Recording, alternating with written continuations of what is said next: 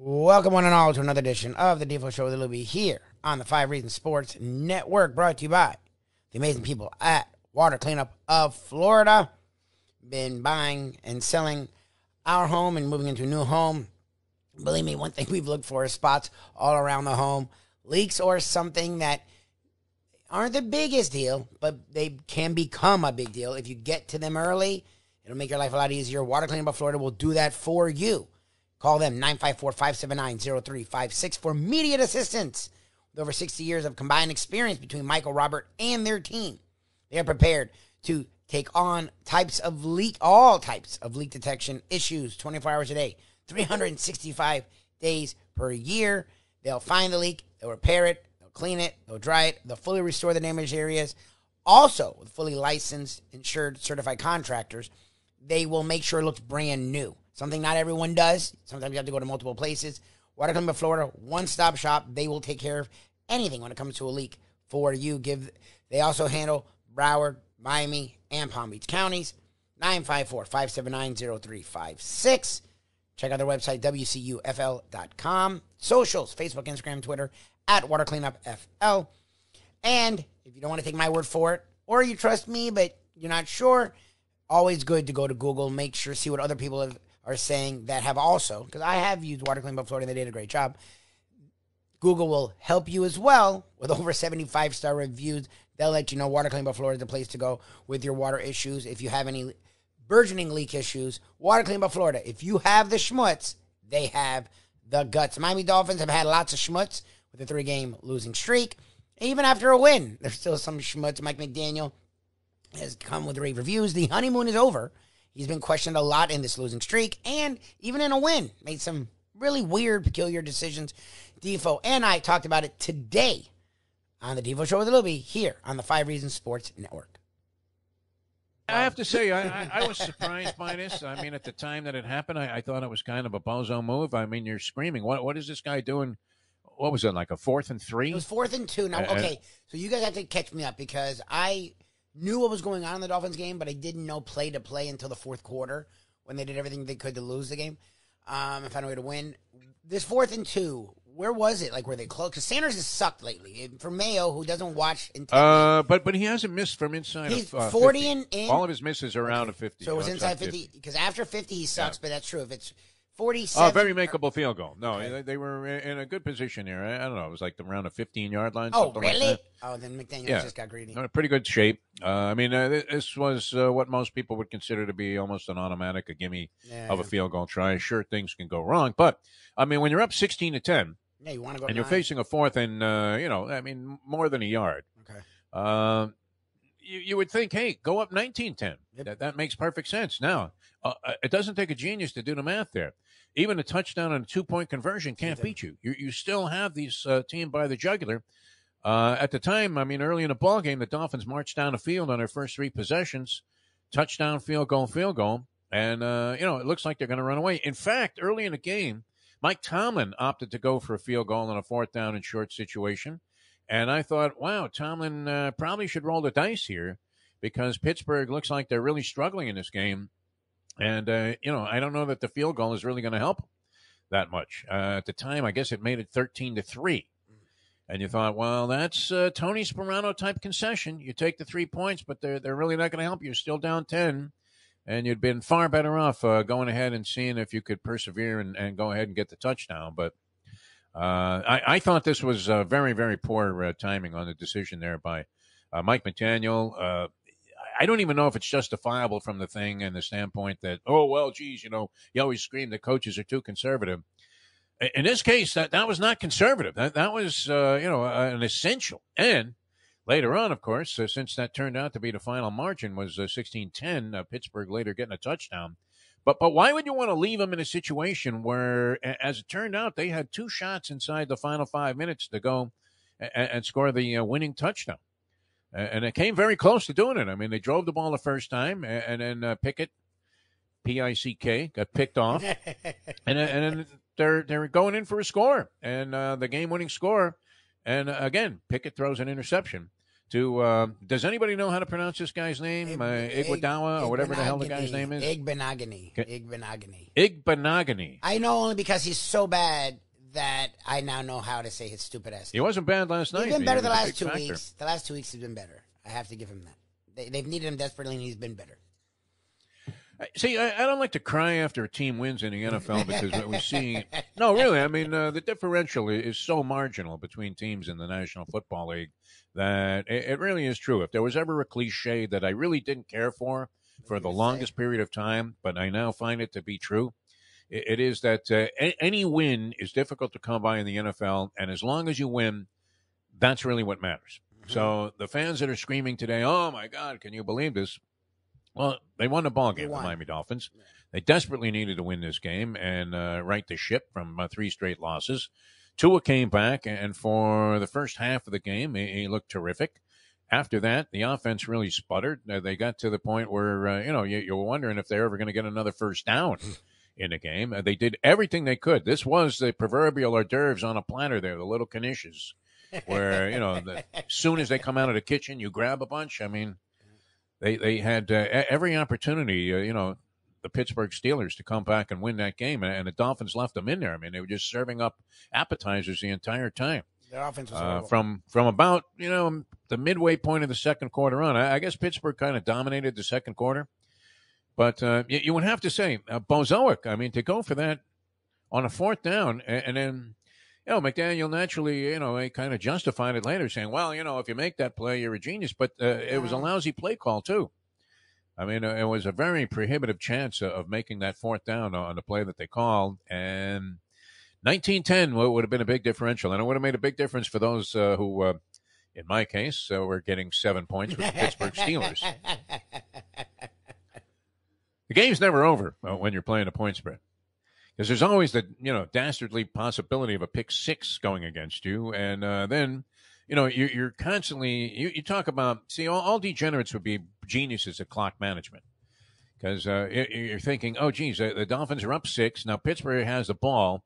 If they run a bunch of time off the clock, then the Dolphins won't need to press for a score. They didn't, the Miami Dolphins, and they actually ended up punting the ball from their own, from the Pittsburgh 45-yard line. Yes. Which was a spread-beating situation. Some, again, conservative play calling when one first down would have iced the ball game. And instead, they ran the ball 3 times. Pittsburgh used their timeouts. It put them in a compromising position, but nonetheless, Pittsburgh had every opportunity to take that game from the Miami Dolphins. Almost all of it predicated on not going for that field goal. Yeah, honestly, if he makes a field goal, as a Dolphin fan, I'm not as nervous there. As a gambler, you are, but as a Dolphin fan, I'm not. Like, I was like, oh, I wish they were up by 9 right now. And then I found out, oh, yeah, well, he just kicked that field goal. I'm like, what? What field goal? It wasn't like it was a 4th and inches. I mean, where you're going to run a quarterback sneak, and what are the odds? I mean, 1 in 15 that it gets stuffed and you don't get the half a yard. I mean, they had to actually run a legitimate play, which, was going to leave them open to all kinds of possibilities of negativity, including not making it, which, that was a disaster of a decision. I'm sorry, Mike McDaniel. You can talk about it all you want. Everybody was screaming, hey, what is this guy doing? And he didn't go for it, and it nearly cost him the game. And think about how large that victory was versus suffering a defeat last second to Kenny Pickett and the Pittsburgh Steelers, who, I don't know, is their win over Tampa Bay a little less, illustrious? Because of the fact that Tampa Bay got hammered again this week. I mean, they scored 3 points, I think, in their ball game. Yes. What was the final on the Tampa Bay game there? 21-3. 21-3. Yes. Imagine that. Carolina. Pathetic. And a team that just traded away all of their players. Yes. That's thrown in the towel on the season, that just fired their coach. And Carolina beats Tampa Bay 21-3. Yeah. And, well, I mean, see, this is kind of an interesting thing. I don't know if Tom Brady worries about this kind of stuff. I mean, he dumped Bridget Moynihan, or Monahan, whatever her name is, a gorgeous babe that he had a child with, seems to be very much in love with. And, nice to hear that they're still friends and they're co-parenting in a peaceful and, very, amicable way. But, I mean, imagine You don't want the girl to end up with the upper hand in a situation like this, do you? From a mental standpoint, where like she shows up at some place that you frequent a lot, and you're there with a first-time starter, and the date's not going well, and she's there with some billionaire, and they're arm in arm, making out, and it looks like a scene from American Gigolo. You don't want that, right? No. But Giselle has to be thinking, you asshole, Tom. I told you this team was going to be no good. You got Arians fired. You got Todd Bowles in there, who was meh as a coach before. When he coached the New York Jets, he was nothing special, but you excused that away because it's the Jets, correct? Well, unless Robert Saleh, because the Jets look very different right now. I don't know that beating Denver is any great distinction. I'm just saying, like, they're sitting at 5-2. They're 5-0 on the road, though. The Jets, 5-2. Like, I take it. Either 4-0 or I guess they're 4-0 on the road. The Jets this year, and beat the Broncos yesterday, 16-9, 5-2, ahead of the Dolphins in the standings, and that's a remarkable turnaround for a team that you figured was going to be entrenched at the bottom of the standings. There, the Patriots have a chance to go to 4-3 tonight as they take on the Chicago Bears. They're laying a bunch of points. I think I'm stuck with them also. Oh, God, but the Bears are the kind of team that's just troubling and makes it close. I don't know that the New England Patriots are blowing anybody out, and they have to decide whether they want to put that Frank Zappa guy in there or Mac Jones eventually. That's going to be an interesting question for them to answer. So, I mean, so many things happen, too. I mean, that was one thing. But I think everybody's in 1,000% agreement, and this isn't post-race handicapping. Hey, I told you the 3 was going to run. This isn't any of that. This is strictly like when it happened at the time, you were like, what? Yeah. The guy's going for this? No, we're thinking it. Me, a huge advocate of going for it. But and I'm not a big fan of opting for field goals in situations where, geez, put some pressure on the defense, run a play. See, if they stop you from making like 1 or 2 yards in some situations, you say to yourself, you know what, then we deserve to lose a ball game if we can't make a 2-yard play. A whole nother general philosophy. But, wow, when you have a chance to extend a lead, it wasn't even like it was a 7-point lead. Right? We're talking about a 6-point lead where a touchdown eclipses you and you lose the ball game possibly. Yep. And it came very close to being victimized by that circumstance because of Mike McDaniel's, what do you call it, daring or stupidity? Which is it? I think both. I mean, it was a little bit of both. I understand wanting, but that's the thing. You're still only up 2 scores. Like, to me, you do it if it's a differential where, okay, a field goal, you're up 1 score, touchdown, 2 scores. Yeah. But a field goal to touchdown, you're up 2 scores. And the Pittsburgh offense has struggled, and your defense has actually played pretty decent. Like, get yourself to 2 scores. Again, and if it's 4th and a half a yard, 4th and 2, and it probably was 4th and a long 2, you're just overthinking it. Like, so these coaches, we talk about that all the time. These coaches do stuff like that, and it's like, why? Like, what are you doing? An inordinate number of people are going for it now. Now, does this go back to that piece about the high school guy that went for it on every punts. 4th down and always did it? What's next? Everybody's going to onside kick on every kickoff? I don't know.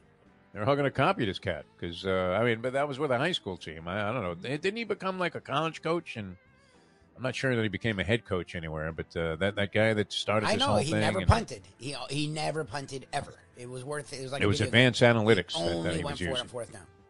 Always. Yeah, it didn't matter if it was like 4th and 12. He always went for it. This was just stupid on the part of Mike McDaniel. You don't have to be a genius to be able to do the math. Even a guy that might be inept at mathematics can figure.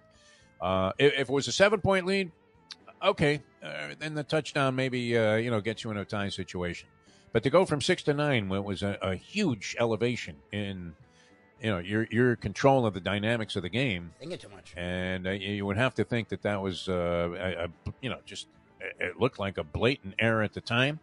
And I think everybody that was on that side of the bandwagon was on the right side of it because it nearly cost the Dolphins a critical game. And Mike Mayo can appreciate this because he's all in on the over 8 and a hook. How big would that have been, huh? Oh, Jesus. Where the thinnest of margins determines these ball games. I mean, you don't think the Ravens would like to have a few of their plays back in the second half? They finally got off to Schneid yesterday and won a ball game. The Baltimore Ravens, but their collapses in the second half have been colossal, and have really compromised their season. I don't know that you leave it to that. I wouldn't have been screaming, and I thought when they left the offense on the field, they were just going to do, the old trying to get a guy to jump off sides, and then after that bluff didn't work, maybe call a timeout and send the kicker out there to go ahead and put them up 9. But It didn't happen that way. Canes, a disgrace, by the way, over the weekend. I didn't see that game. 8 turnovers. Lose to Duke. You've lost to Middle Tennessee State and now Duke, the Dukies. Look, I have no room to talk as Norvell has had these struggles coming into his tenure. But the problem is Norvell didn't get paid a lot. Norvell was sort of brought in with the understanding it's going to take this guy time to get it done. Cristobal was brought in with Saban. He was brought in with $80 million. Then they paid his staff. He's one of the highest paid staffs. Like, when you do that, you don't get away with it. It's going to take time. The thing Segredo wants us to believe, well, you can't get it. You can't pay a guy top 5 money to want to take time. It just doesn't work that way. Not with the transfer portal also. And then they hit the transfer portal hard. And then the ability to bring players with you. And then you watch an Oregon who got stuffed in their first game of the season and has been a juggernaut ever since, including a big win over UCLA, knocking them from the ranks of the unbeaten. And so whoever took over there from Mario Cristobal was obviously Georgia's defensive coordinator. He's a guy that having a field day with the Oregon Ducks. And Cristobal comes here and is doing worse than Manny Diaz did with Manny Diaz's supposed players. Yes, he's totally ruined Van Dyke. I never thought Van Dyke was as good as they wanted him to be, but he's better than this. Like, the guy was an NFL caliber prospect. Now he should be a bench player. Like, he looks like ass. He couldn't even qualify for that rubber Heisman that OJ tried to buy back from those memorabilia dealers when he ended up getting sentenced to 9 years after he got away with a double murder. An atrocious, just absolutely heinous and grotesque double murder. Not that any double murder is good, but this one was particularly gruesome. Yes. How'd he get away with that, man? The bloody glove? What the hell was that? Because Mark Furman was a racist? Yes. It was a perfect storm of racial tensions in a big city that they got the perfect jury and stupid lawyers. That documentary, who was the guy? It was like an ESPN guy. Made a documentary. That was brilliant, yeah. It's great. That whole thing on the OJ case and what it meant and its context in society and what was going on at the time, just absolutely phenomenal. But wow, it really is staggering to think what's happening with this Hurricane football program. Well, that's my problem. Is I'm fighting with people. It's not. Look, it's year one. It's going to take fine. But to lose the way they're losing, like even Norvell didn't get. They don't look well coached. They just don't. They're on both sides of the ball. There's no glimmer. The defense looks like shit. Yeah. The offense looks horrendous. Like, you can't get pummeled by Middle Tennessee State. Went on to lose like the next 4 games. Like, you can't get pummeled. Yes. Duke's better, but Duke shouldn't pummel you. Like, Duke dominated them in that fourth quarter. Like, it shouldn't at home. It shouldn't look like. And there's no fans. Like, it's interesting that he's recruiting so far as well as he is. Because what are you selling? Like, there's no fans. It's worse than it's ever been for UM. Like, Manny at least got 20,000. Like, you can't tell me there was 5,000 in that fucking place Saturday. Like, that was a disaster. Imagine that. Yeah. Holy Joe Zagacki, man. I don't know. Look, I agree with Billy Corbin when he said this. It was kind of like he didn't really want to buy it. Billy Corbin, the filmmaker, said, I would have to say a dozen years ago. Yeah, since we've been and I think this was already starting to set in as being truth. That it's just never going to be like it was here. I don't think you ever get that back. That trying to get that feeling again, it's not happening. It was a remarkable run.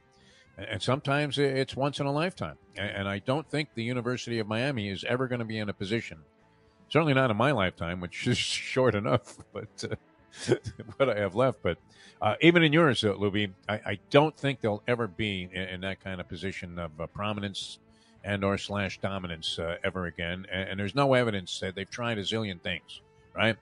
They tried the hometown guy. They tried to retain Larry Coker, because he was popular with the players.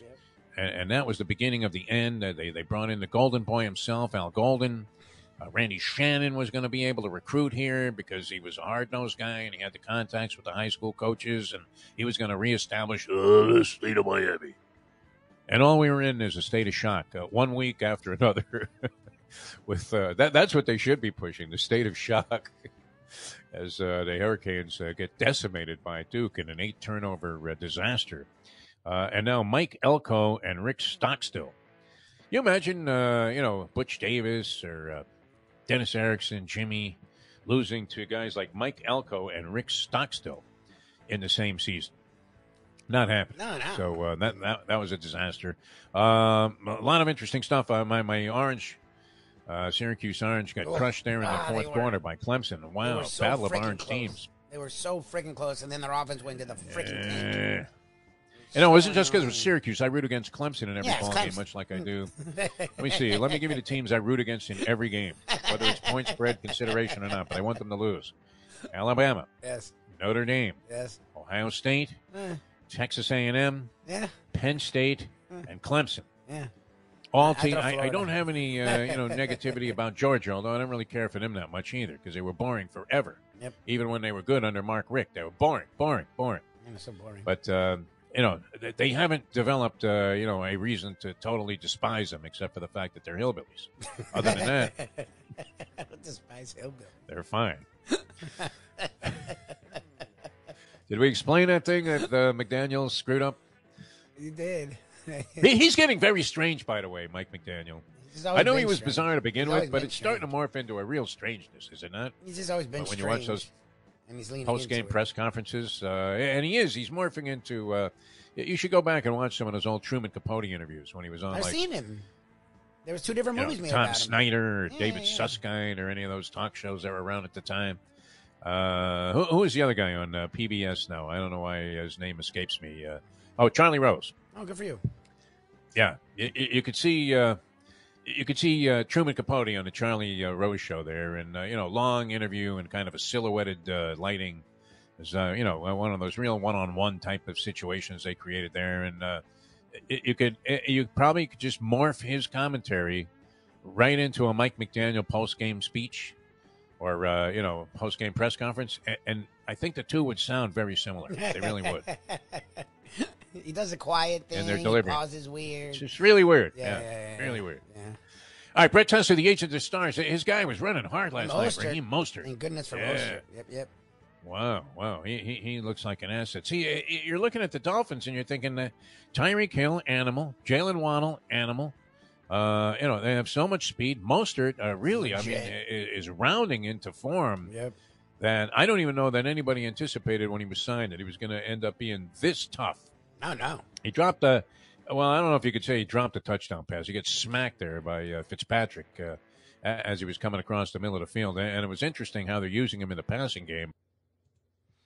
However frustrating as it was, the Dolphins did win. They're now 4-3. They did look good in the first quarter, and the defense did play strong throughout the game, especially with a lot of injuries. Front linebacker, defensive backfield has been totally obliterated. Noah Igbanagini, who's been a total disaster as a first-round pick, finally, last week and this week, looked much improved, looked a lot better. Mike McDaniel, I still a guy I like. I still appreciate him as a head coach. I still think he's interesting. 2 things, though. You got to take points. Look, there's nothing wrong with if it's 4th and inches, going for it, fine. 4th and 2, you're up 6, playing a struggling offense. Your offense has started to struggle. Put the points on the board. Get the 2-score lead. Then go from there. Second thing, their offense has become totally disastrous in the second halves. And this is every game now. Like, they start out strong, then it goes away from what works. You have Tyreek Hill. You have Jalen Waddle. Get the ball out of the quarterback's hand quickly. Get it in their hands. Let them make plays. Screens, slants, reverses. Be more creative. Get the ball. And don't have Tua just sitting there break. Like, come on, man. Know what Tua's good at. Know what these guys. You have the speed for a reason, right? You have all these backs with speed. Get the ball out in their hands. Stop overthinking it. That's the only problem with these coaches is they overthink it. Canes, we talked about it. They're a disaster right now. They're under 500. And that's the problem with the Canes is it's not, look, it's Cristobal's first year. Those that thought 11, 12 wins was dumb. 10 wins probably was dumb. But there's no reason with a quarterback like Van Dyke who had all this national attention, you couldn't think they were going to get 8 wins. I guess 8 wins is still feasible, maybe. But the fact that they've not only lost to Middle Tennessee State and Duke, yeah, Duke's better, but still. It's not a juggernaut, Duke. The fact that they've lost to Duke and Middle Tennessee State, the issue to me is how they've lost. They've gotten dominated. Like, Middle Tennessee State, the entire game dominated them. Duke, the entire second half dominated them. Their defense did not look good in the second half of both of those games, and their offense wasn't good in the second half of both of those games. I get it. It's year 1 with Cristobal. He's not going anywhere. I mean, you're going to give him his time. But the fact that they just look out of it. Like, I'm a Florida State fan. We talk about this a lot. Norvell did not get Cristobal money. When you get $8 million a year, which is top 10 coaching money, and at the time it was top 5 or 6 coaching money. When you put a staff together that is highly paid and highly regarded, expectations are ramped up from day one. This idea of 3-4 years, yeah, coaches should get time to turn things over. But if they're taking you from an Oregon program that was successful and they're paying you all that money, a program that doesn't pay anyone money in UM, there's going to be some expectations from day one. It's going to take time to get his players in there. It's going to take time to get better. That's true. But it's the way they're losing. It's not that they're losing. It's that they're getting annihilated. And I don't understand it. And here's the deal. Cristobal's not going anywhere, but the people that are like, well, you got to trust him. No, you don't have to trust him. That was his issue at Oregon, was his offenses were not good. They were very and their defenses were strong, but they always lost 2 to 4 games that they shouldn't have lost. And they're doing that now. And I get it. It's going to take time to get his players in there. So we'll see. He's not going anywhere, but that doesn't mean you have to have confidence in him. What have they done that gives you confidence? Yeah, they're not his players, fine, but I mean, with the transfer portal, he brought in plenty of players that were guys he wanted to be on this team. And they are on defense. Look, offense is not good. They've ruined Tyler McDyke. I never thought Tyler McDyke was top 10 quarterback, top Heisman guy. I never thought that right now because he's still young. But he showed lots of potential. Even I would say, look, the guy could be interesting. We'll see. They've ruined him. He looks horrible. And I get it. Maybe Cristobal wants to run a different offense than what Van Dyke excelled in with Lashley last year. Maybe. But again, as a coach, you're supposed to design offenses and schemes around the talent you have, not the talent you want. And that was a big knock on Cristobal. Look, Oregon fans were not upset to see him go. Same thing with Josh Gaddis, all the Canes fans. He won the Broyles Award. He did. But did he win it, or did Michigan win it and he was just the offensive coordinator? Because Michigan fans lamented about him all last year, and the minute he left, they were excited. When a fan base loses a coach and they're excited, that's not great. And I get it. He had a big reputation. Canes fans were excited for that hire. But we've seen his offenses are bleh. And Cristobal is the same way. And I understand you want to run the ball and be tough. Even Saban has realized you got to spread it, and move the ball and open it up. It's 2022. And you're in South Florida. And that's one thing, even to this day, for the last 50, 40 years, South Florida is known for speed. Why would you want to gut it out and run it? This isn't Nebraska or Wisconsin where you're going to struggle to get talent, where you're going to struggle to get speed. This is where speed lives. Why wouldn't you harness that? So I don't think it's all doom and gloom for the Canes. I'm not assuming Cristobal will be a failure, but I don't think you can assume he will be a success either. It's going to be interesting. The Dolphins have an easier stretch here. The Canes, it's supposed to get tougher for the Canes. So we'll see what both the Miami programs do. If you want to hear from us each and every day, check that out on the Defo Show with Lubie, South Florida Live, or just look up on Google or YouTube, the Defo Show with Lubie. Check us out on South Florida Live. Also check us out with our national podcast. Brandon Lang was classic with his plays last Thursday. The Believe Network, BLEAV.com. Search After Hours. And our South Florida content, many days of the week, right here. The Defo Show with Lubie on the 5 Reasons Sports Network. The Defo Show with Lubie on the 5 Reasons Sports Network.